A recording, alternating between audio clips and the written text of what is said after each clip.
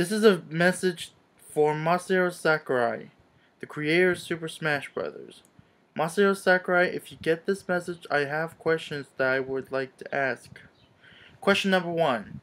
Since Wonder Red and Rayman are trophies, is there a chance they're going to be hinted as unlockable characters? Question number 2. Is Wreck-It Ralph going to be in the game? Question number 3. Will Mewtwo return as an unlockable character? Question number 4. Will Dr. Mario return as an unlockable character with a newcomer named Dr. Luigi? I hope you will get to answer my questions, Masahiro Sakurai. Please be sure when you reply, make sure you only speak English rather than Japanese. No offense, just saying. I prefer you to speak English in future Nintendo Direct videos, Masahiro Sakurai. Just saying.